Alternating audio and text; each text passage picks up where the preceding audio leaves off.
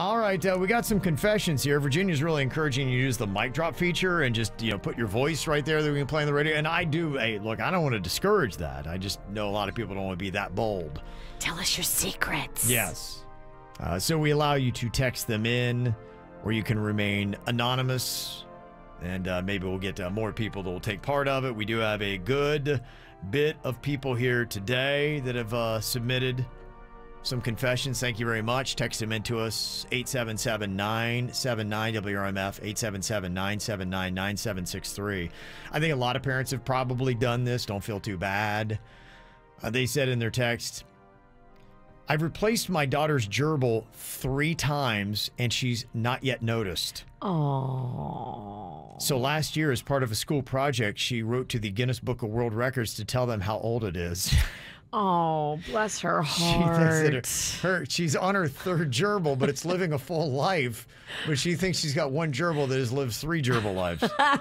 Oh, that's a sweet secret. It is sweet, yeah. Don't tell her till she's like, I don't know, in college. Yeah. This says, if one of our children gets invited to a birthday party and I don't like the parents, I make sure the present that we give is something messy like Play-Doh or kinetic sand.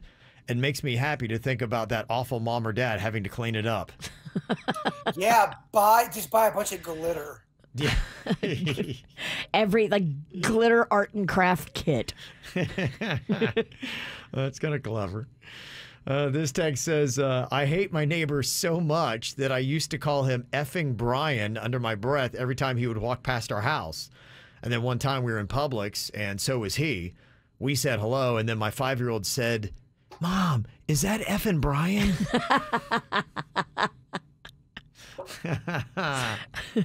So like, what? What do you mean? You gotta tell kids when you need them to keep their secret, because they don't know how. No. They'll just say whatever. They're terrible. This confession says, I once chopped some Coke off a white plate in my kitchen. That doesn't seem like the right color. Wait, what? I guess they were chopping up Coke on a white plate. What is that, where you take the card and put it in lines or something like that? Is that what chopping Coke is? That's that whole yeah. Okay. Were they cutting it? I guess. I don't know all these Coke terms. You can tell Kevin watches things about Coke and does not do Coke. Yeah, I don't really have all the. But he's very Coke curious. I am. So I got chopped Coke. All right. So I chopped Coke on a plate in my kitchen, and then I ran out to a bar with a buddy.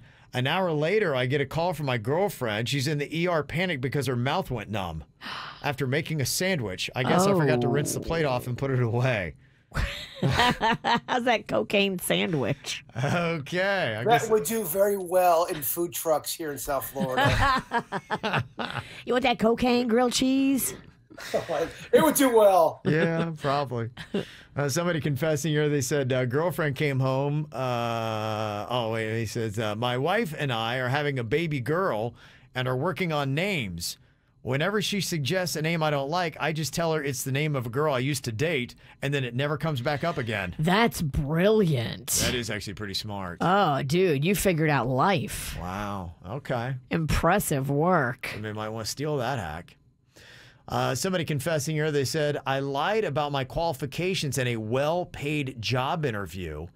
Shortly after I joined, my new boss died suddenly. Oh, damn.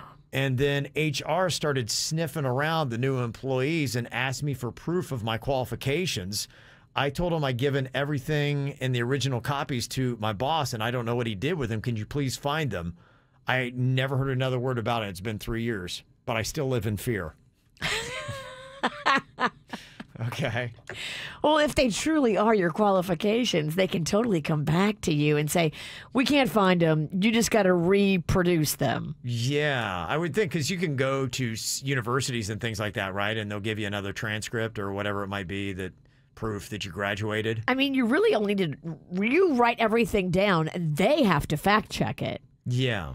You just write down where you went, the years, what you graduated with, all that. They have to fact check it. Okay. Here's a confession from a professor at a university here in South Florida. They don't want to name the one, though.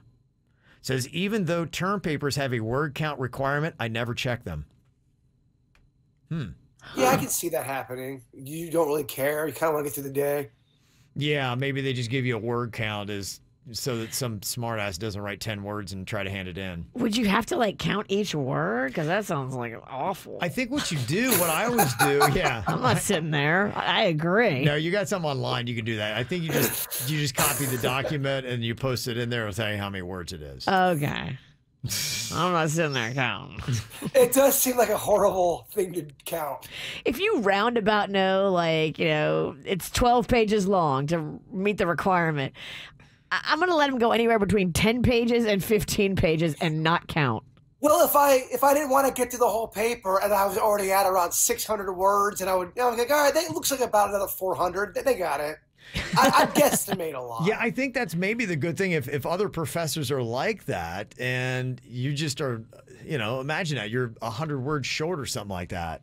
And I have no more inspiration and nothing else to write on. Maybe you can turn it in, you get away with it. I would never ding somebody for 100 words short. Like, that's so petty. Yeah. There are teachers that would love to ding the hell out of you. That's so petty. Like, who cares? If the message is there and they wrote a good essay, like, I'm not counting. Mm-hmm. And another text here, 877-979-WRMF just came in. It says, I have an open relationship with my boyfriend.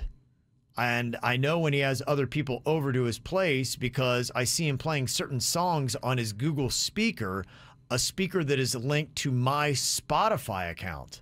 That's kind of horrifying. I didn't know you could do that. Huh. Okay, so you have a Google speaker and you link it to your Spotify account so you can tell when he's playing music on it. So when I know he's getting some action, I like to add boner-killing songs to his queue like Baby Shark.